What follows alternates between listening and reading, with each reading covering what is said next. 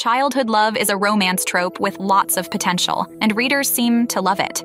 The idea of seeing someone and instantly falling for them is appealing because it is so complete and also so unlikely. But unpopular opinion, sometimes childhood love can seem creepy. Is it weird to have a crush on someone as a child, not see them for years but still pine for them? Let's dig into this romantic trope in Under the Oak Tree.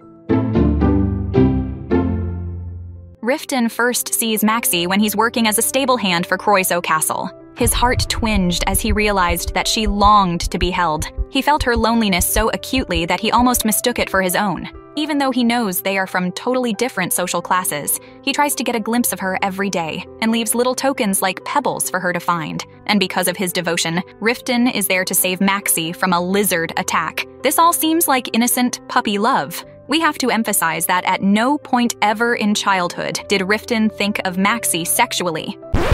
But Riften is still an older boy spying on a much younger girl. And not only that, they've never even spoken. Riften doesn't know a single thing about Maxie. They are complete strangers. Is he just some kind of medieval romance creeper? The answer may be a little more complicated than that. Riften never tries to talk to Maxie, and his gifts aren't transactional. In fact, he's surprised and delighted when Maxie makes him a flower wreath as a gift too. Admiring someone way out of his league? Wondering about their life? Making them gifts? That sounds a lot more like Riften is a fanboy with a celebrity crush.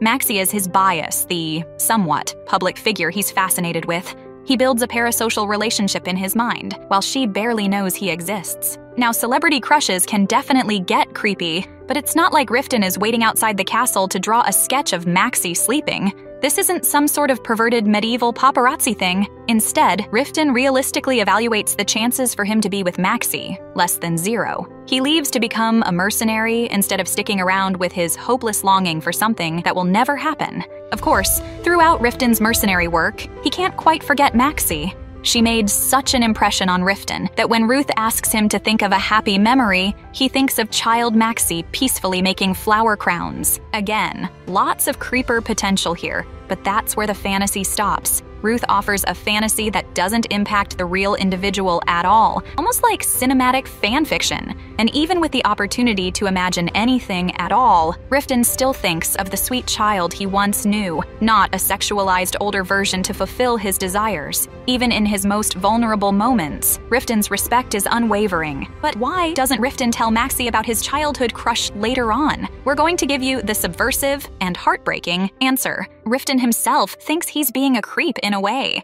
That stops him from revealing everything to Maxie, even after they are married. Riften thinks he's unworthy of Maxie because he was born a commoner. Also, don't forget, Maxie doesn't remember him at all. When he realizes that, it reinforces his view of himself as a creepy fanboy to Maxie, the idol. To be fair, because she was treated so cruelly, Maxie may have suppressed childhood memories. And here's another theory. What if Maxie also had a childhood crush on Riften? After he saves her from the lizard, she sneaks to Riften's workplace to give him a gift. This is mind-blowing, because it shows that she cares about him enough to figure out where he worked. And when she is literally saved from Duke Croiso's abuse through marriage to Riften, she does come to trust that Riften isn't a bad guy pretty quickly. The problematic part is when Riften and Maxie try to push their expectations on one another. Their fantasy versions and assumptions prevent them from genuinely connecting with each other in real life. But throughout the course of the series, both learn how to listen and compromise. They find something even better than fan-like adoration.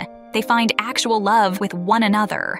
What do you think? Is Riften's childhood crush creepy? Why did he never confess his memories to Maxie? Comment below, and don't forget to let us know if there are any more romance tropes you'd like us to cover. And remember to subscribe to the channel for more amazing UOT content.